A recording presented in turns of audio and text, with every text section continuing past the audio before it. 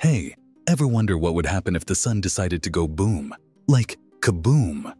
Imagine all that hot stuff it spits out from its fiery heart and how it could mess with everything here on Earth. Scientists are talking about this thing called a solar superstorm, which might, I repeat, might mess up the internet for weeks or even months. So here's the deal. The sun is always throwing little tantrums on its surface. Picture a solar flare like a burst of energy. Right now, we're getting close to solar max, the time when the sun acts up the most.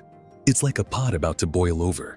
Sometimes all that fiery energy reaches us, causing cool stuff like the northern lights up in Scandinavia. It's like the sun sending us a light show. But here's the twist. This time, it's a big one. Neil says it's like 1 billion atom bombs going off together. Crazy, right? So let's dive in and find out more about these solar flares and how they're gonna shake things up here on good old Earth. Solar flare, first of all. You have to understand that these solar flares aren't some mysterious forces that just get spawned in space. These are natural phenomena originating from the sun's corona, and they are the cause of these incredible sights. The corona is the outermost layer of the sun, and these flares that are produced on the surface of the sun happen primarily due to the magnetic field of the scorching ball of fire that's at the center of our solar system. Now, the thing about these magnetic fields is that they can twist as well as snap, and when they snap, they release a large amount of energy that can literally burn our entire planet to a crisp. This is because the solar flares have the ability to heat any atmosphere they touch to millions of degrees. Whenever that happens, the particles in that heated atmosphere are charged up. As the particles get charged, the electrons as well as the protons convert this magnetic energy into kinetic and thermal energy. The result is an extremely dangerous burst of X-rays, as well as plasma that can create solar flares. The plasma that's created by these solar flares has particles that carry so much energy that they are accelerated near to the speed of light. Besides that, the reason why Earth has been protected so far is because these flares don't occur in every region of our giant star. These flares actually occur in very specific parts of our sun, known as active regions, and are a temporary feature in the sun's atmosphere, here characterized by a very strong magnetic field. They are the most common source of violent eruptions such as coronal mass ejections, which in other words are also known as solar flares. That said, they aren't the only thing we should be worried about when it comes to our sun, because there are other phenomena that can cause far more damage to our planet as well. A prime example of this is the flare sprays, which have the ability to speed up eruptive material so fast it can reach velocities of 2,000 km a second. The good thing is that the frequency of these solar flares is very inconsistent, and it can typically range from several times per day to less than 1 per week, making them somewhat less of a threat. So we don't really know when solar flares are more likely to occur, but we do know there are certain types of solar flares, such as the X1 class flares, that can occur on average 8 times in the 11-year solar cycle. Then there are the minor flares, like the ones belonging to the M1 class that occur around 2,000 times per solar cycle. We say solar cycle this, solar cycle that, but what does a solar cycle actually mean? Well, we're glad you asked because the solar cycle is basically the change observed in the sun's activity. It's measured in terms of the number of sunspots that have been seen over the 11 years on the sun's surface. Bringing the conversation back, it's crucial to know that there are a lot more types of solar flares different from the M1S and X1S we talked about. This type is known for emitting gamma rays, and it's not a surprise that they're one of the most dangerous ones because of this very reason. Understanding these distinctions is incredibly crucial because it helps us grasp the varying impacts of these solar flares. Talking about impacts, did you know the duration of these solar flares also varies significantly? Although the duration of these solar flares depends heavily on the type of electromagnetic radiation that's being produced by the flare, we use it to measure the electromagnetic radiation and then calculate the wavelength. This is important because different wavelengths are emitted through different processes on the surface of the sun. Nonetheless, we were able to discover a very clean method of calculating the duration of a solar flare by simply measuring the full width of soft X-ray flux within specific wavelength bands. We also found out that the duration of a flare can be between tens of a second to several hours. although this depends on the sunspot we're assuming will produce the flare. When the results were averaged out, we found that almost every solar flare will last between 6 to 11 minutes. So that begs the question, can anyone with a telescope at home just start looking at the sun and counting the sunspots on their own? The answer is no, and we highly advise you against it as well, as there's a good chance you'll damage your own eyes. There are agencies like NASA and NOAA that make sure they monitor solar activity and therefore predict solar flares. There are times when solar flares are more common. For example, if you look at the solar cycle, there's a period marked as a solar maximum and a solar minimum. These periods can be found at specific times in the 11-year solar cycle. Whenever there's a solar maximum, there's an abundance of sunspots as well as heightened solar activity, meaning that there is a greater chance that solar flares will hit Earth. The vice versa happens during the solar minimum period, where little to no solar flares are produced. Now let's get back to NASA and the NOAA, because these agencies have proper satellites, such as the Solar Dynamics Observatory, constantly monitoring the solar activity on the sun's surface. Through these technological advancements, we're able to learn about the flares that are occurring on the sun's surface in real time.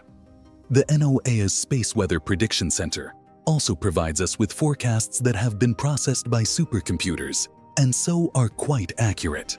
The question that should be cropping up in your mind right now is, how are these agencies able to protect their satellites? After all, they must be pretty close to the sun, and considering how dangerous these solar flares are, how are the satellites able to function well?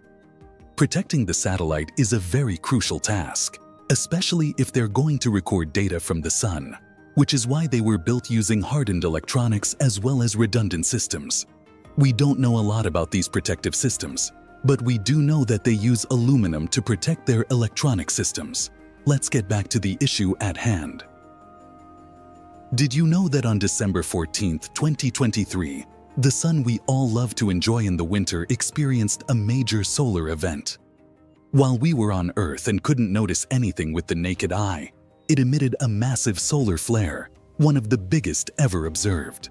It was classified to be X2-8, and just to remind you, X-class is only given to the solar flares that are the most dangerous ones. The figure of X2-8 means that the solar flare's energy was almost 3 times more than the base level X1 flare. If you want to understand how dangerous this solar flare actually is, imagine a billion hydrogen bombs, not atomic hydrogen bombs, going off at the same time. So what will be the consequences of this solar flare on Earth? And can we even survive complications? Well, one thing's for sure, it's not going to be something we can ignore, because the solar flares that are this potent will definitely have far-reaching consequences. For starters, you can forget about the functionality of the satellites that are in the orbit of our planet, because the radiation will definitely fry up every system that's present on these satellites. Secondly, forget about the radio, because it will directly impact radio communications on Earth. And then there are even more dangerous complications, like potential changes in the Earth's ionosphere. What's the ionosphere, you say? Well, it's basically a part of the Earth's upper atmosphere, and it's the zone where extreme ultraviolet radiations, as well as extrasolar radiations, ionize the various atoms and molecules in the atmosphere, therefore creating a layer of electrons. It's probably the most important part of our atmosphere, as it reflects as well as modifies the various radio waves used for communication and navigation. So, what does all that mean? Well, to put it simply, if the solar flare that just happened on the sun reaches our planet, it can literally destroy GPS and other types of navigation systems. This solar event was monitored by many space agencies, which obviously includes NASA's Solar Dynamics Observatory, and there's a silver lining to it too.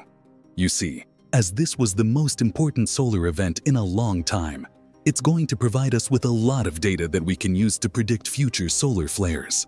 Even though we still have some tech for these predictions, we're currently unable to protect ourselves from these dangerous solar flares and could do with a better system. The damage that was caused by the one that happened on December 14th was also quite immense. If you think about it, we got off easy, because the immediate impact of the flare was only on our radio communications.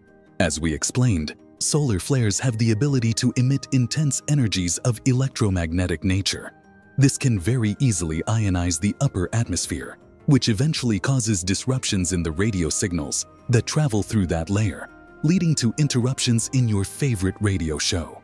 Now, even though we make it sound like it wasn't a big deal, it did have a lot of effects on various industries that heavily depend on radio communication.